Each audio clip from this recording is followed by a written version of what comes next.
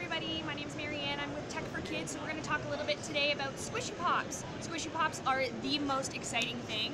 They are little collectibles. We started with My Little Pony, and they actually stick to any surface. They make the best sound.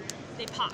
So you get so addicted, you can stick it to your phone, to your watch, to your TV, to your computer, anything that you want. You can collect all different kinds. We have a couple of different items that you can try out. So they'll come in a little heart-shaped display that looks like this. You never know which one you're going to get inside. They also have collectible items such as our sweet shop, which retails for about $19.99. And you can display all of your items and all of the different ponies that you've collected, so all of the characters that you want.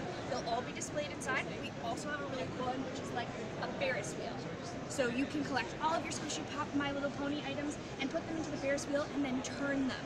So they'll not only be upside down, but they'll be right side up because of the squish. It's so cool.